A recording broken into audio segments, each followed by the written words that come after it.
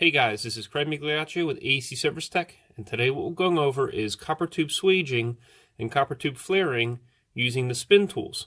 So these are the spin flares and these are spin swages, and you put them into a high RPM and high torque drill in order to heat up your copper and expand it, and they're also used to make our copper tube flare. So I'm going to show you an example of how to make a swage and also how to make a flare joint along with the step-by-step connection at the joint.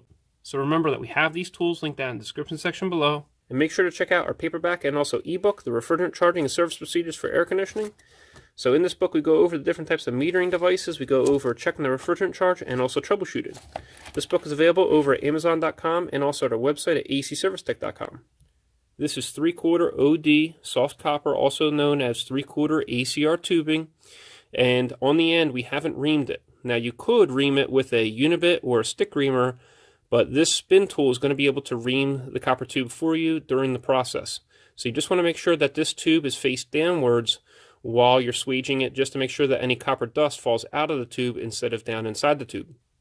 You want to make sure to hold on to this copper tube with a glove because it's going to heat up real quickly due to the friction while we're swaging it.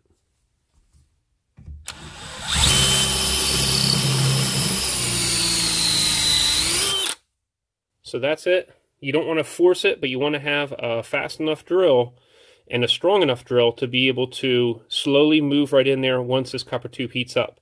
You see that we have a little hanger right here, and that's because we didn't ream the copper tube ahead of time. So you're going to have a little bit of that, so it's very important to make sure that you have this tube faced in the downwards position so any dust or shards fall out of the tube. I also do want to show you what's on the inside, so I'll just rub my finger in here and you can see the different dust and things. So you got to make sure that you have this in the downwards position. So a lot of just very fine dust and some little shards. You see that? So here we have our finished product, and you see that the copper tube fits in there snugly, and you see that there's no rocking. So you want to make sure that you don't have too big of a gap between the copper tube and the swage. So this is a good swage. Now what I'll do is I'll cut this back here so I can show you what a close-up image of the inside looks like. So here's your finished product, and that's a nice swage. And on the inside you see it's already prepared for brazing or sweating. So that's nice. No other tool does that. So by using this and the rubbing on the inside of this copper tubing by the swage, it actually cleans it and shines it up, gets it ready in order to braze. The next tool we're going to use is the spin flares. So this one's 1/2 inch, 3/8, and 1/4 inch, and we have these linked down in the description section below. But you're going to notice that when I put this into the drill and drill this into this copper tube, that you're not going to have a finished flare once I'm done that. So what you're really doing is you're heating this up and preparing this to be flared. So you want to have a little bit of nylon or refrigerant oil on this flare face right here, and you're going to tighten this on while this tube is still hot.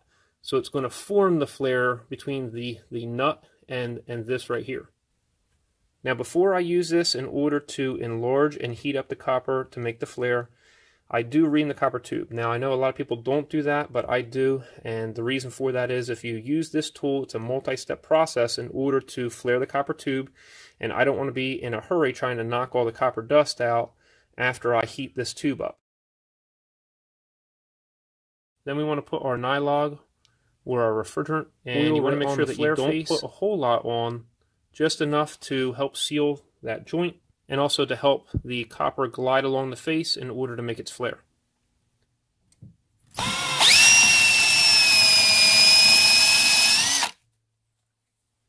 This joint is very hot right here, so you want to make sure that you don't touch that. I'm going to use 2 small adjustable wrenches just to make my flare, and then afterwards I'm going to use a torque wrench in order to tighten this down.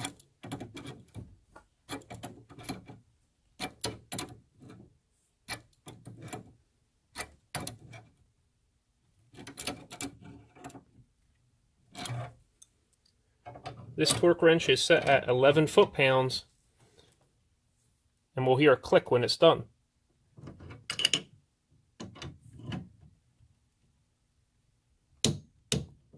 That's it.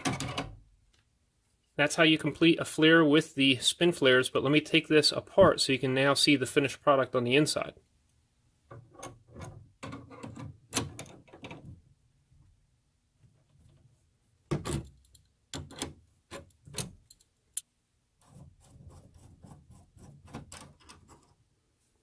So this looks different now. So here's the finished flare from the spin flare set, and it does take up the majority of the inside of the flare nut. Remember that we have these tools linked down in the description section below, and check out our ebook and also our paperback, which are both available over at acservicetech.com, and we have the paperback available over at amazon.com. Hope you enjoyed yourself, and we'll see you next time at AEC Service Tech channel.